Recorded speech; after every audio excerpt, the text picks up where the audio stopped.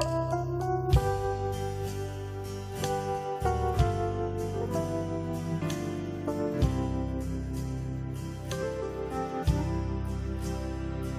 so long I searched for life's meaning,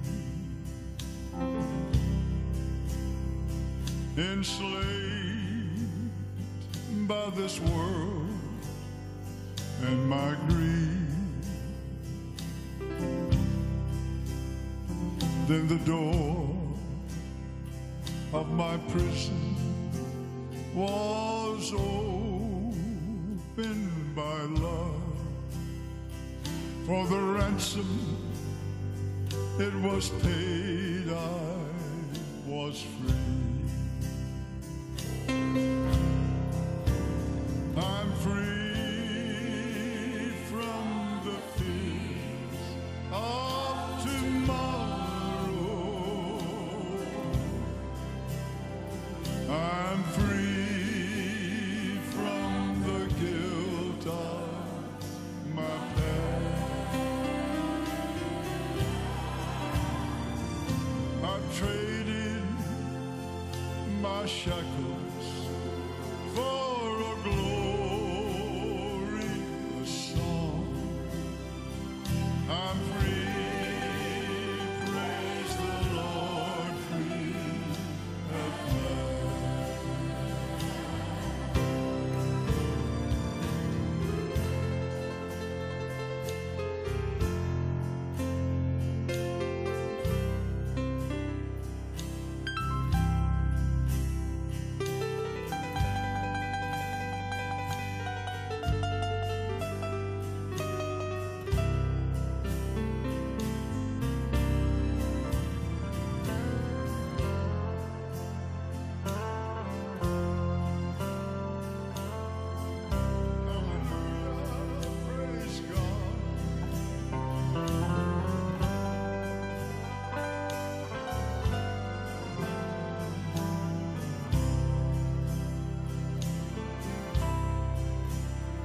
Yes, I'm free from the guilt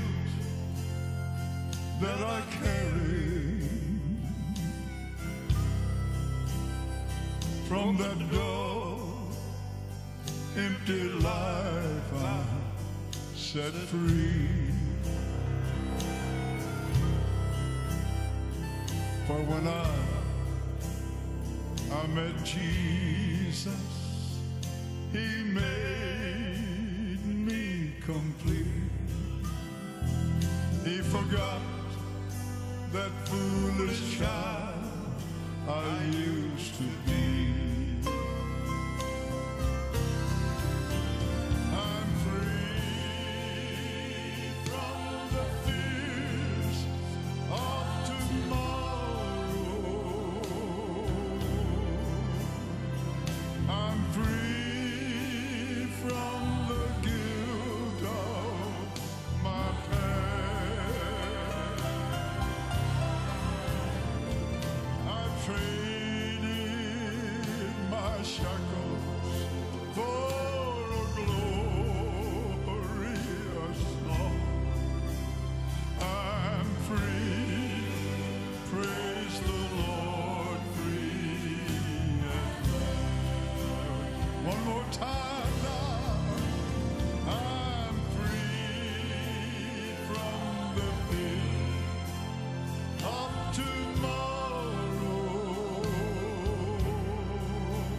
I'm free from the guilt of my past.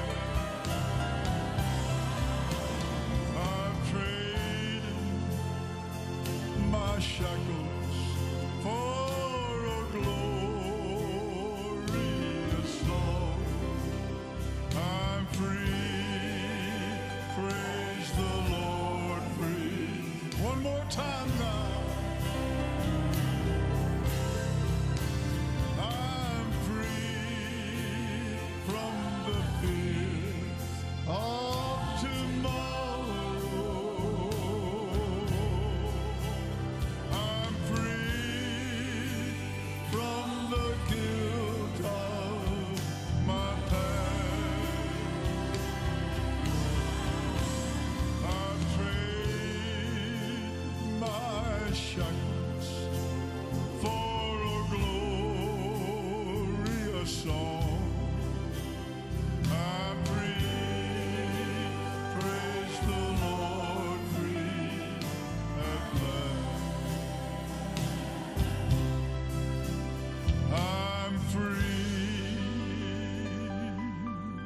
praise the Lord, free and glad.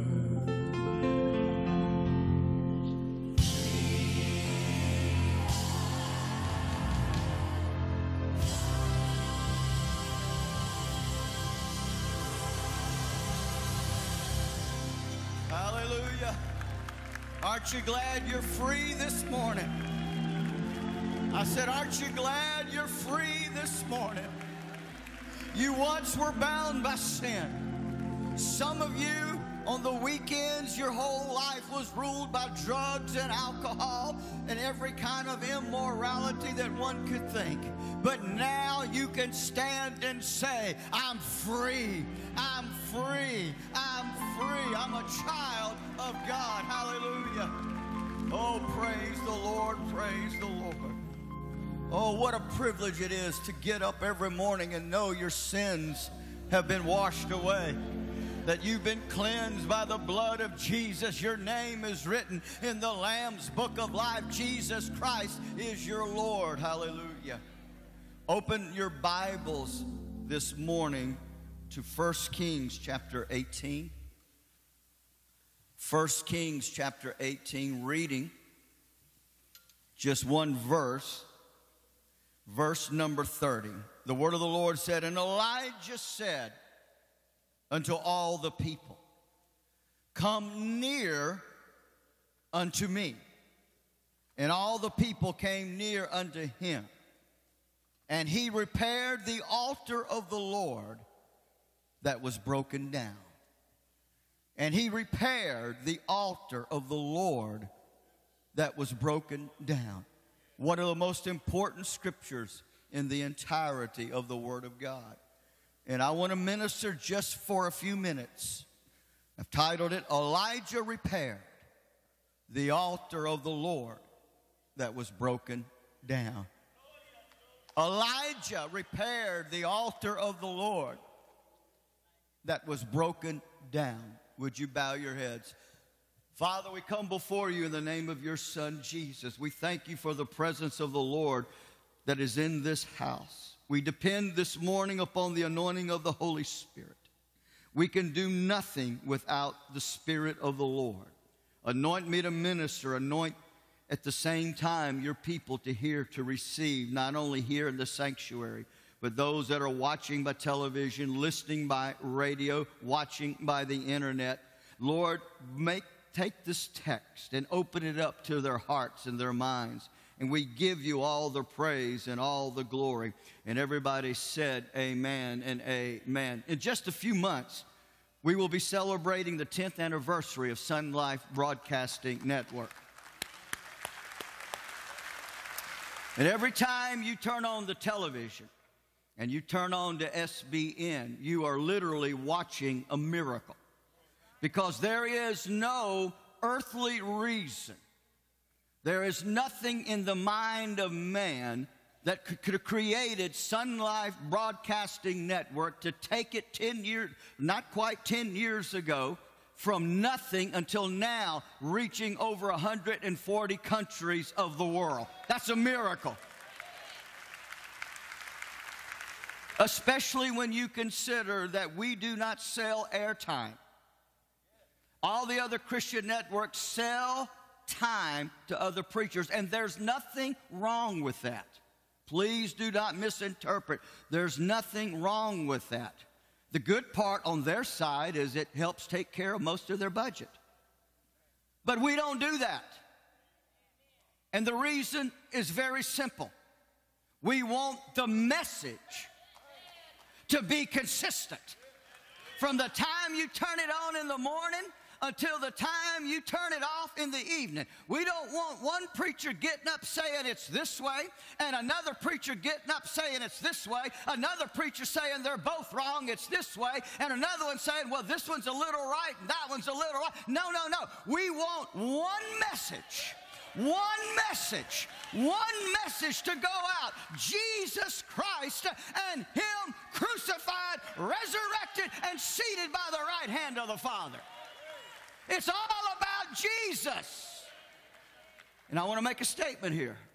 And I get negative emails every time I say this, but I don't care. God has raised up this network for such a time as this to reach the world. Now, do you understand that? I've broken down at the beginning of this message the 5 major reasons why God has raised up Sun Life Broadcasting Network. And the first one is world evangelism. Now, listen, I'm going to take it even further than that. I believe that in certain countries of the world, God is touching and moving upon hearts of men, raising them up, giving them a voice in that country.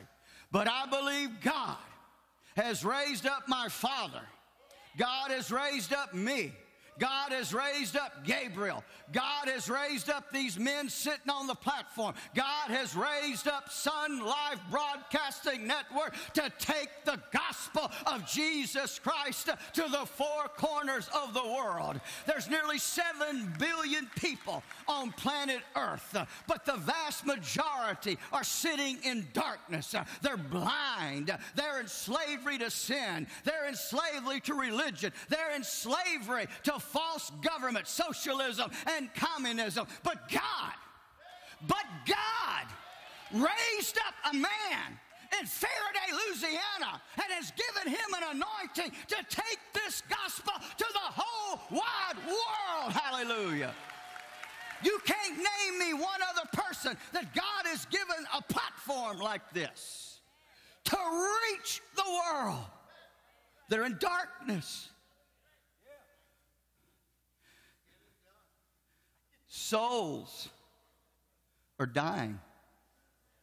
Men are crying.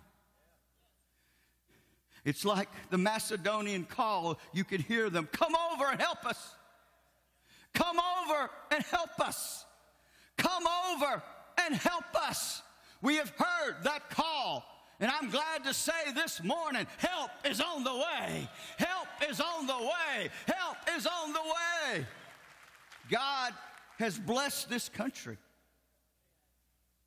as no other country for the express purpose to be the place from which the gospel can go forth. Now, do you understand that? Every nation has to play a part, but God has singularly called and blessed this nation for the purpose of shining that light into the darkness. Now, do you understand that? What I'm really saying is this: the vast majority of the responsibility to reach the world, God has laid it at the feet of the church in America. That's why we ask for your help and not ashamed to ask. That's why we ask, and we're going to keep on asking, because it's a big world. But we serve a big God who has a big plan for the redemption of the lost. Hallelujah. There's nothing that could stand against the power of the gospel. I didn't come here this morning to talk about this until Dad brought it up, but Nicaragua. And I said something about it, didn't plan on saying it. Being destroyed from the inside. Churches being raided, arrests, demonstrations. It's a powder keg about ready to explode. We went on television there in the 80s. The television began airing there right in the midst of their civil war.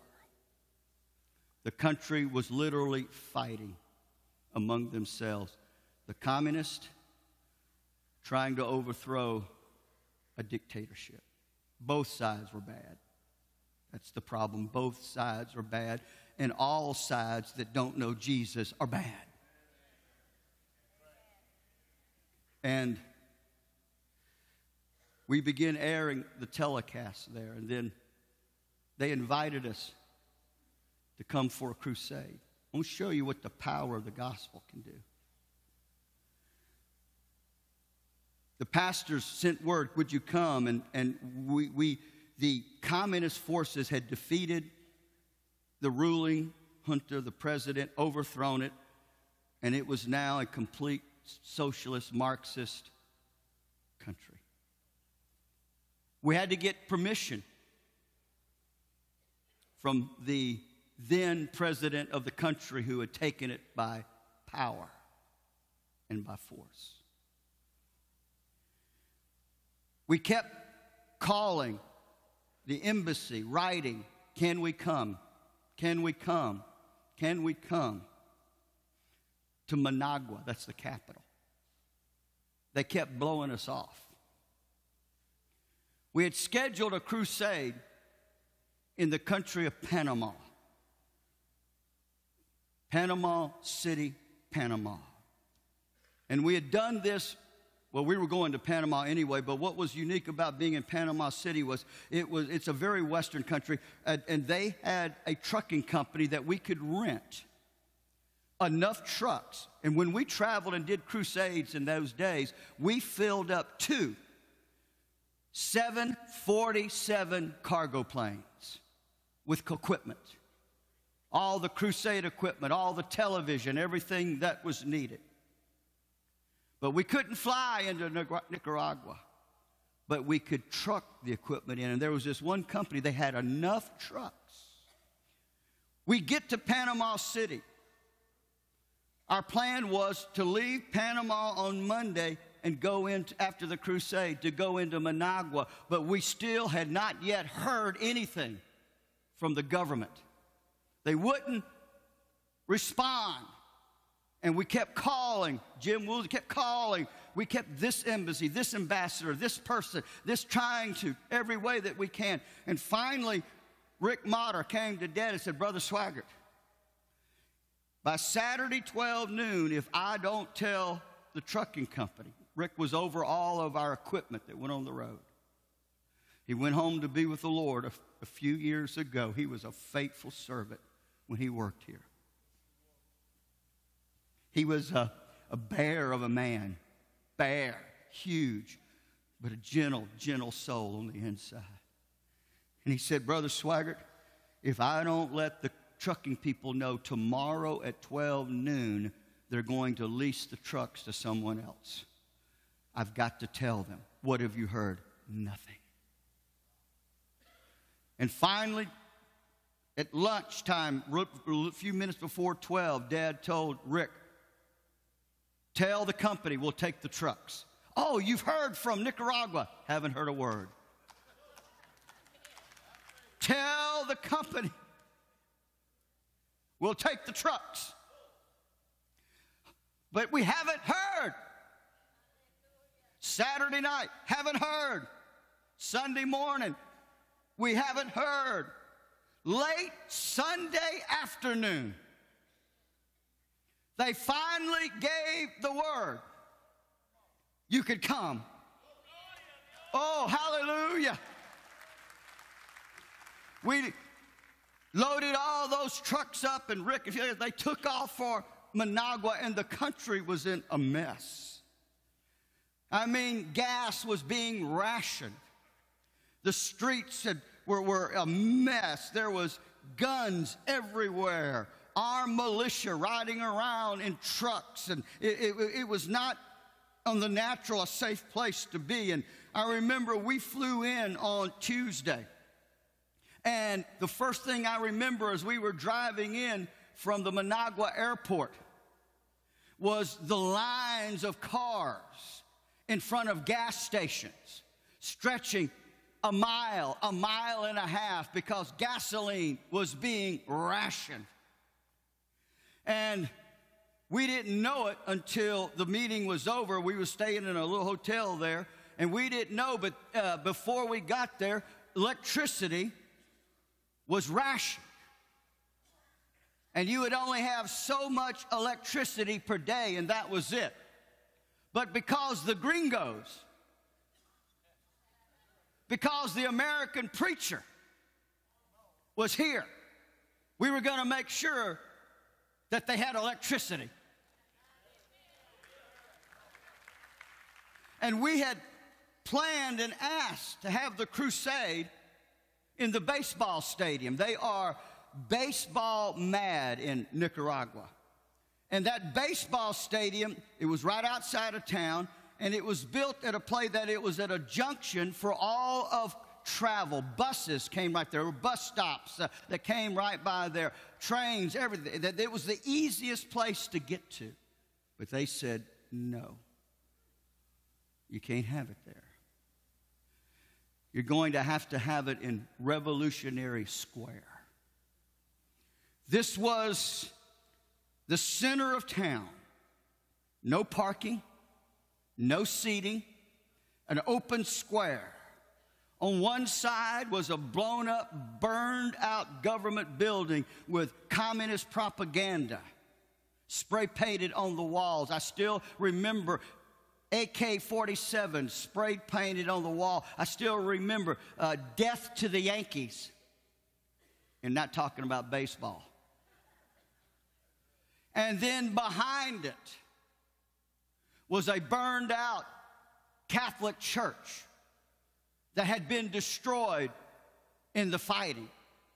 And the reason why, and we come to find out there had only been 2 people that had ever been allowed to speak from this particular place: the Pope and Fidel Castro. But now, a Holy Ghost-filled preacher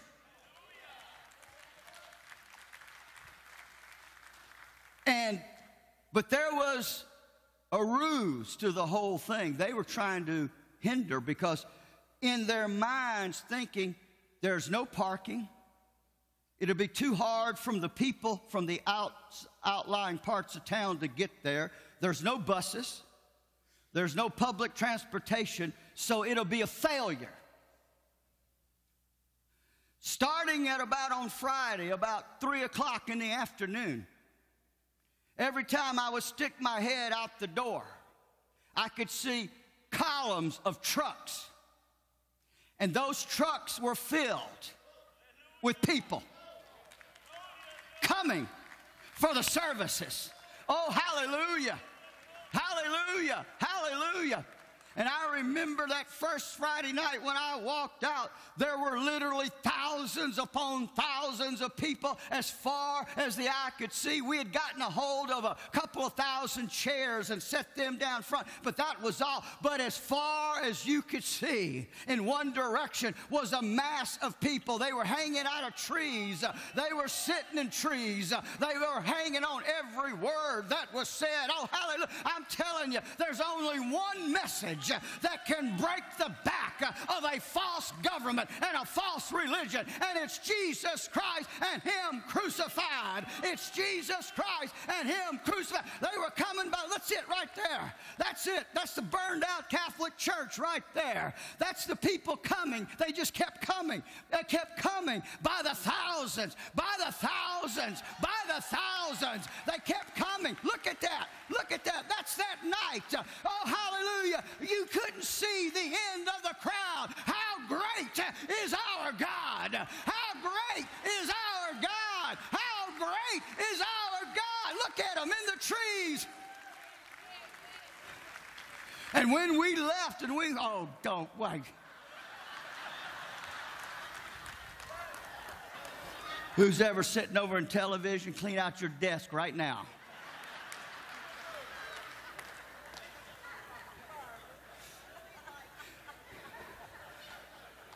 I dare you to put that up there again.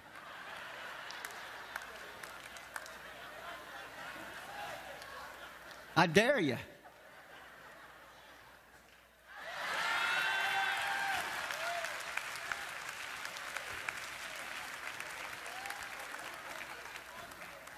That's pathetic. But some of you got some pictures of you don't want nobody seeing either. And I mean, they came and they gave, but after that crusade was over, there was an explosion of churches.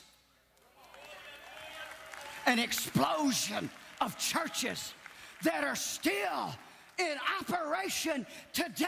Hallelujah. And that's why we've put more Bibles into Nicaragua than any other land. Let me tell you, the gospel can do. This is what God has called us for, world evangelism. Number two, he's raised up SBN to bring back to the church fidelity to the Word of God. Correct doctrine. Correct doctrine is the antidote to false doctrine. And there's so much false doctrine out there. And matter of fact, people don't like too many preachers. We don't want doctrine. The Bible is a book of doctrine.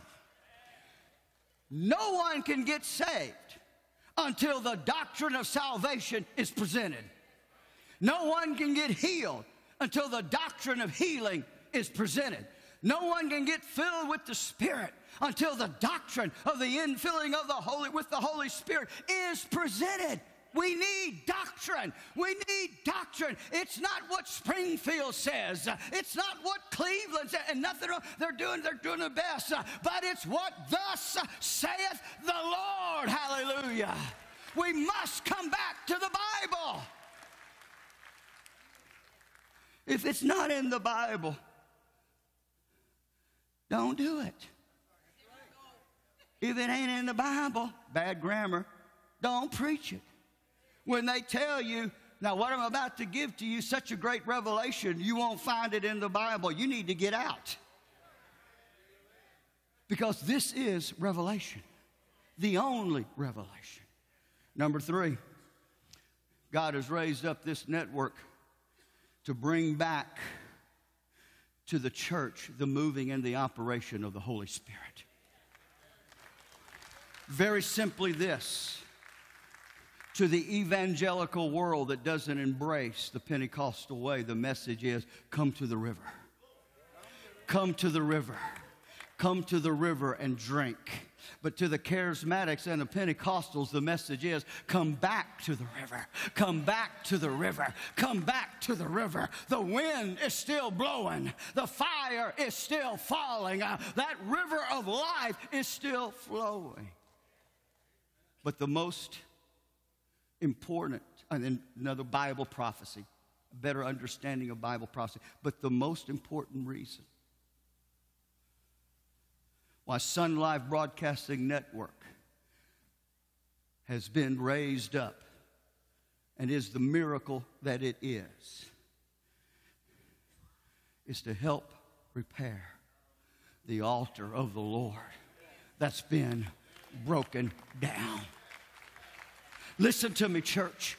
Listen to me, television. There is no other message but the cross. There is no other answer but the cross. For the sinner, the answer is the cross. To the saint, the answer is to the cross. To the sinner, come to the cross and receive justification. To the saint, stay at the cross. That's where you'll find your sanctification. It's not in your works. It's not in your ability. It's not in your ingenuity. It's not in your programs and plans, but it's in what Jesus did at Calvary 2,000 years ago. Well, that's an old message. It's the only message that works. Like the young preacher, you don't know nothing till you get to be at least 40.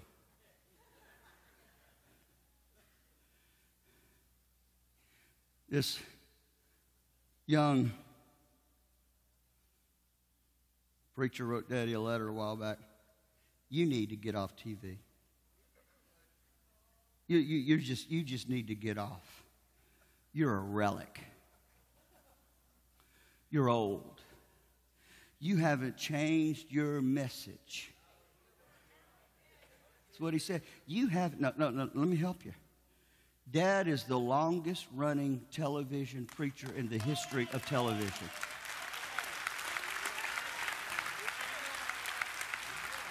There's nobody that's been on television preaching longer than him. And he said, you need to get off. You're an old relic. Your message has never changed. And Dad generally never responds, but he responded to that one. Dear sir, in response to your letter, why would I ever want to change my message? It works. It works. The cross works. The cross works. The cross works. The cross works. As Dad said it on this platform 20 years ago, there's a new car in the cross. There's a house in the cross. There's healing in the cross. There's prosperity in the cross. Whatever you need, it's found in Christ and Him crucified. Hallelujah! So why are you out chasing the fads and the programs? Every once in a while, when I'm traveling, and I'll find myself in a town and I have the opportunity just to slip into some churches. I'll be somewhere preaching and I'll have a night service, and there'll be a big church. I'll go and I'll just slip in. Done this several times. Just wait till service starts and slip in and just watch. And it's embarrassing. It's just flat out embarrassing. Half the church is in shorts. They got donuts in one hand, coffee in another, making a mess. The preacher is up there with a T-shirt that should come down to here, but it stops here because his belly's too fat. And God help us when you're too ignorant to realize you're so overweight you're not supposed to wear skinny jeans. Now, I'm not saying you got to wear a suit and tie. No. If you walk out there and say, I said that, you're wrong. No, I'm not saying that at all. You wear whatever the best you have to wear. But it's when you purposely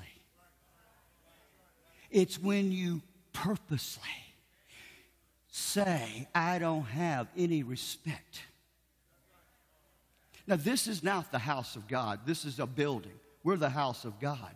But this is a building that's been dedicated for one purpose, the worship of the King of Kings and the Lord of Lords. And God has called us to help rebuild the altar. It was the darkest day in Israel's history. The Bible tells us that not one single righteous king ever sat on the throne of the northern kingdom of Israel. The Bible said of Ahab, who was the king at the time of this story, that he was the most evil. What an honor. You're compared to the other evil guys, and they say you're the most evil. That means you're pretty bad.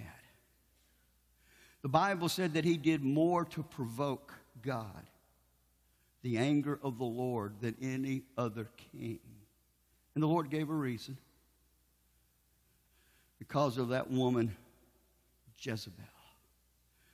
Jezebel was a wicked, evil woman who, though Ahab was already evil, had already brought in idols, she brought in more and more. And I won't go into all of the things they were doing. It's just gross beyond imagination. But the Bible said that Jezebel, that she literally seduced the men of the nation to follow after her evil ways. That's the reason why false doctrine is likened to the Jezebel spirit. Because false doctrine is pleasing to the ear, pleasant to the eyes, and it titillates the flesh. And it's seductive. That's the reason why you've got to know the Word of God, because false doctrine is so seductive that it can sweep you up into it and you don't even know it because you are deceived. And see, I heard Dad give the greatest analogy one time. He said, when a person is so deceived in false doctrine, It's the same as someone that has been born blind. They've never seen anything. And he said, you can hold up a spoon in front of that blind person all day long and describe it, but there's nothing in their brain that can relate to because it's never seen one. And he said people can get so deceived by false doctrine that you can hold the truth right in front of them and they can't see it. And the country worshiping, let me tell you, America's worshiping idols today. Idol worship is not over. And I'm not even talking about the world. There's idols in the church.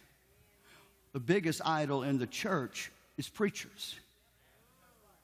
You got people that worship preachers and not Jesus. Now, I want you to love me. I want you to respect me, but you don't worship me. I'm not God.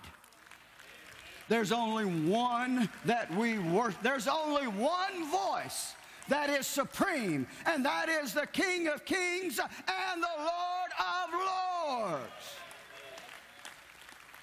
I have no control over your lives, and I don't want any control when you walk out that door. It is not my job to control your life. It's my job to preach. And then what you do with it is between you and God.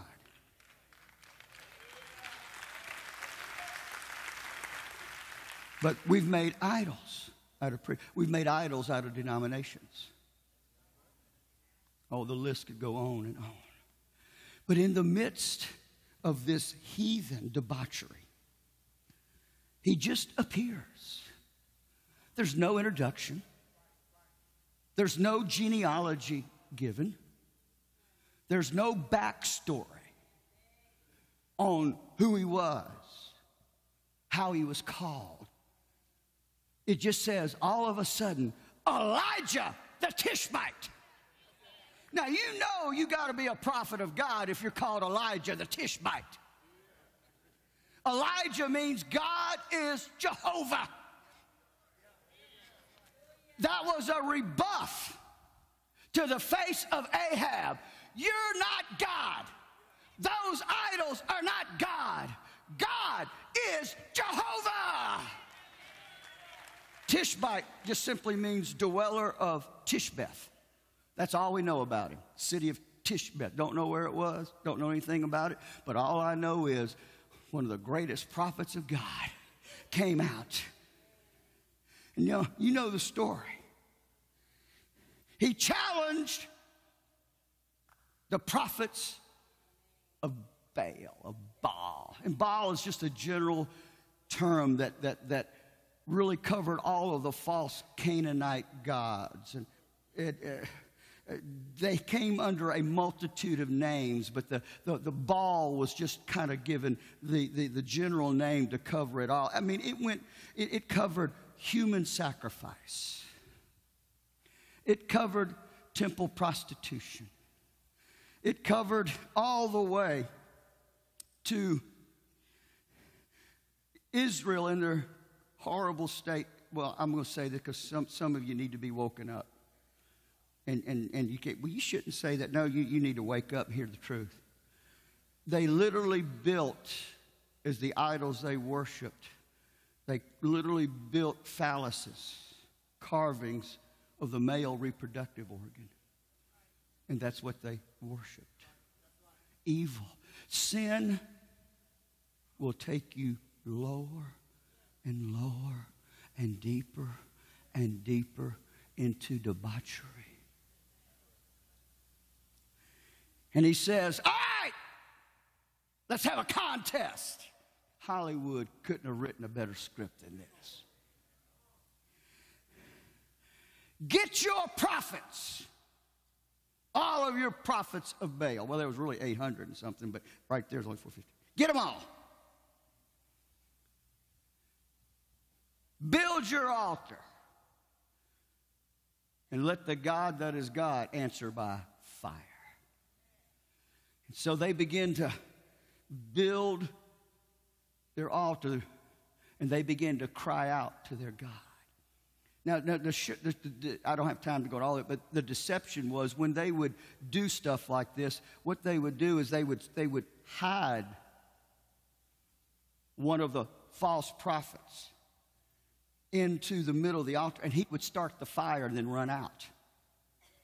And so they would think that their God had answered by fire. But not this time. And they kept hollering, Baal! Baal!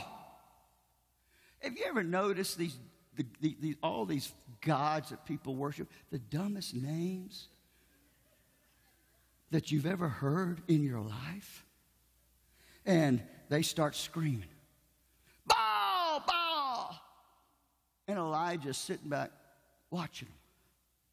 1 hour, 2 hours, 3, 4. And then Elijah starts mocking them. Maybe he's asleep. Maybe you need to yell a little bit louder. Maybe he's on a far journey. Come on, yell louder. And he just kept egging him on. He kept pushing him. Come on, where is he? Come on, where is your God? We've been waiting all day. And finally, Elijah said, that's enough. That's enough. Now it's time. Now it's time for the God of Abraham, the God of Isaac, the God of Jacob to show up. Now is the time for the gospel. Now is the time for it to go out. Hallelujah. He said, give me 12 stones. Why 12? 12 is God's number of government. God's government is founded on the Word of God and the cross. That's the foundation. Bring me 12 stones. And then he took the 12 stones, he made the altar. He said, now dig a trench all the way around the altar. A big old hole, a trench all the way around it. Why? The trench speaks of separation. We're in the world, but we're not of the world. There is separation. God help us when the world is in the church and it's no different. When God help us when we copy the things of the world. God help us. But there is to be separation. Now, I didn't mean isolation. We don't isolate ourselves. We're in this world, but we're here to let our light shine. Let me just help you even more. If the people you spend most of your time with in fellowship is not saved, what do you have in common? Hello? I got lots of acquaintances that are not saved, but I'm not having fellowship with them. I'm trying to point the way, but we have nothing in common. We have nothing to fellowship over. Now, when I get them saved, we got something to fellowship over. Put that trench. God has raised up this network to point out the world. The world is your enemy, folks. There's nothing out there that is any good for the child of God. The devil has nothing. Absolutely nothing. Then it said he put the wood over the rocks. He put the wood into order. The wood speaks of Calvary, the cross. I get so irritated when people that are supposed to be Christians, why are you talking about a wooden beam? We're talking about what happened. Paul would over and over, he would say, for the preaching of the cross is foolishness. Why didn't he say something else? Because it's what happened there. It's what happened there. He set the wood in order. God has a divine order to everything that he does. Then he took a bullock and he cut it into pieces. And he took the bloody masses of that bullock and threw it on the top of that altar. That bullock was a type of Christ. He suffered. He died. He shed his blood for us. For us. He did it for us. Then the Bible said that he said, take 4 barrels and fill it with water. 4 barrels. Pour it on top of the altar. Saturate the altar in water. 2 meanings to that. Number 1, it spoke of the Word of God. Paul said in Ephesians, we are washed by the water of the Word. That means everything we do must be saturated in the Word. It's not a little dab here, but we must be saturated in the Word of Almighty God. Then 4 is another meaning. North, south, east, and west. Jesus died for everyone. What we preach is not a white man's gospel. What we preach is not a Western gospel, but what we preach is the only message that will set the white man, the black man, the brown man, the red man, the yellow man free. Jesus Christ and him crucified. Singers, musicians are going to be making your way back. Then he said, pour it on the burnt sacrifice and on the wood. Everything Jesus did was according to the Word of God. Do it 3 times. Pour that water 3 times. Why 3? God the Father, God the Son, God the Holy Ghost. The triune Godhead. Oh, hallelujah. Oh, hallelujah. And then the Bible said he filled the trench with water. He didn't just saturate the water. Fill the trench. Not just a little bit, but fill the trench. He wanted to be no mistake about the power of Jehovah. Saturate the altar, fill the trench with water. Oh, I love this. I love this. And the moment that he finished, and it was saturated, and that trench was filled with water, the Bible says that the fire of the Lord fell. Oh, hallelujah. It fell at that moment, and it fell on that sacrifice, and it burned it completely. It licked the water out of that trench up. It took it, and it burned that sacrifice. That speaks of the judgment of God. 2,000 years ago at Calvary, Jesus Christ took the punishment and the judgment that you deserve, that I deserve. He has judged it. Hallelujah. And now that all that will come, there is no condemnation. There is no incrimination. There is no interrogation. He says, come, come, come, come. Come, all you that labor and heavy laden, and I will give you rest. Now, when the altar was prepared. Now, there's a second part to this message, but I'm not going to start it till next week. Because when the altar is repaired, the rain will come. When the altar is repaired, Dad said it Wednesday, I can hear the sound of an abundance of rain. I can hear the sound of an abundance of rain. So let me just help you. For almost 10 years, you know what we've been doing 7 days a week? 365 days a year, we've been repairing the altar. And you know what? The rain is coming. The rain is coming. The rain is coming. The rain is coming. I said the rain is coming. The rain is coming. The rain is coming. The rain is coming. I can smell it. I can feel it. The rain is coming. A move of God is coming. Stand to your feet this morning. Hallelujah. Hallelujah. Hallelujah. Every head bowed, every eye closed. Oh, praise the Lord. Praise the Lord.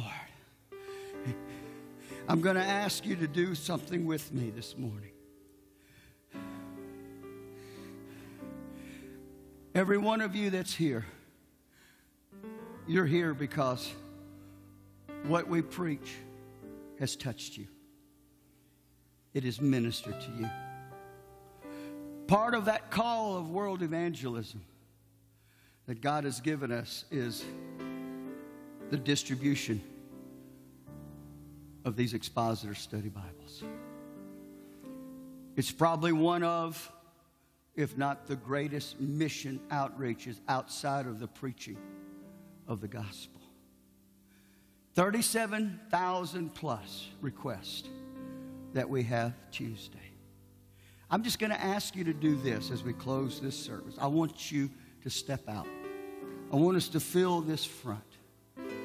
And we're going to join our faith together as it regards the upcoming Tuesday Bible-thon. Come on. Come on right now. Don't you think they need it? It's amazing. One of those countries is Nicaragua. Hallelujah, hallelujah, hallelujah. I believe Jesus said. Come on. We're going to pray. And his blood washes whiter than snow. Will I believe Jesus said, and his blood washes whiter than snow. Oh, come on, come on. I believe Jesus said.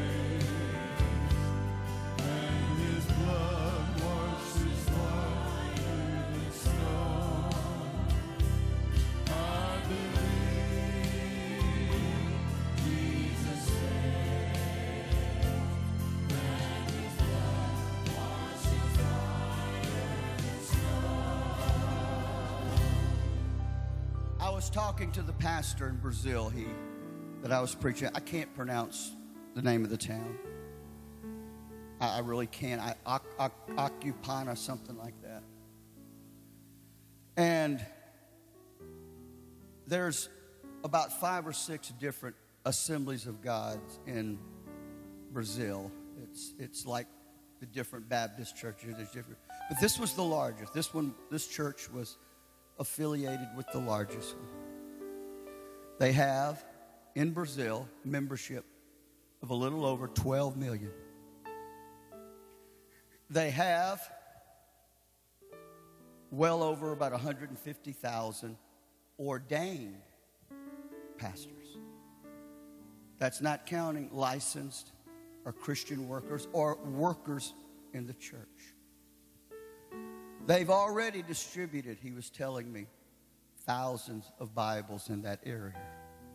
Actually, they have 6,000 Bibles sitting in their church right now. They got 6 conferences coming up starting in January in different areas of that state called Paraná. And he looked at me and he told me, he said, Brother Donnie, he said, I have such a burden for the pastors and the workers. He said, but to do it, we would need to reach our state alone. We would probably need 100,000 Bibles. And he said, but I know that's not possible. I said, oh yeah, it's possible. Sure, it's possible. Yes, yes. Oh, I said, oh yeah. And I said, no, I can't promise them to you tomorrow, but we'll get them to you. We'll get them to you. And he goes, he goes, but please tell Brother Swaggart how much he can trust us. He said, we guard these Bibles. It's life. We don't just hand them out discriminately, but everything is organized. He kept saying, tell him he can trust us. He can trust us. And I said, we got it. We're with you. Because I already knew what they had done. The point I'm trying to make in this, they're asking. They're begging. I was in a meeting with a brother in Ghana just last week. Dad had already gone home, but he brought his update. All the pictures of the Bible distributions in Ghana. That's one of the countries that we went on television a couple of months ago. And he says, I'm here for one reason. He has friends in Texas. They drove him over. He said, can we have more Bibles? Can we have more Bibles? I got to get these Bibles out. I told him, I said, well, you're going to have to wait in line, but we'll get them to you. We'll get them. What I want you to do, I just want you to lift your hands and let's just join our faith that Tuesday, that when we close out, our prayer is very simple, that every single country on that list will be taken care of. Yes. And we can move. Because you see, every time we don't finish out that country, that pushes another country further back before they can get Bibles. So let's join our faith together. Father, in the name of Jesus, we bring Tuesday before you, the Bible-thon. God, we need a miracle. We've got a request for almost 38,000 Bibles. Lord, in the natural, it's impossible. But you are the God of impossibilities. I'm asking you to move across this nation and around the world to touch hearts and lives as it regards what you want them to do, as it regards the Bible-thon. And then, Lord, next year, each month, help us to get bigger and to grow larger and larger with the distribution, that we may spread the Expositor Study Bible across the length and breadth of every continent. And Lord, bless your people as they are faithful to support your work. Bless them in their coming. Bless them in their going. Bless them in the city. Bless them in the field. Bless their children. Let everything their hand touch, bless it. Bless it. Let the blessing chase them down. Hallelujah. Because of their faithfulness for the work of God. And we give you all the praise. We give you all the glory in Jesus' name. And everybody said, amen. Hallelujah. One last thing. One last thing. When somebody says to you, what are they doing over at SBN? Just say they're rebuilding the altar. They're rebuilding. We love you. God bless you. Turn around. Be back tonight at 6 o'clock. Jesus saved, and His blood washes whiter than snow. I believe Jesus saved, and His blood washes whiter than snow. Well, I believe Jesus saved.